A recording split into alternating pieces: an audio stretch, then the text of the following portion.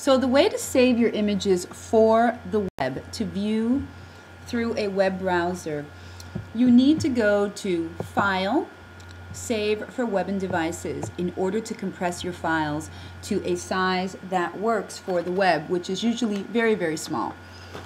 So right now, it's saying that if it was a GIF, it would be 849K. We can look at this 4-up. We can try 4 different variations and see what the image looks like to us if we like it with the small K size. You can save this image as a GIF, you can save it as a JPEG, as a PNG. It's your choice. If the client has asked you to, to save it a specific way, or you know that you want to have everything as a GIF, you can also choose presets, which they're up here. If you click on the preset and you drag up, you will see that there are several different kinds of presets. So if, say, your boss tells you, I want you to save it as a PNG 128 jithered, you would look for that one and say PNG 128. You'd wait. There it is. That's the one.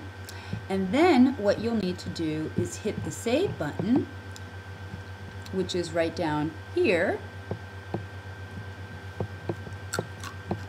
And you want to save it whatever name you want, save it in the web folder, and click Save.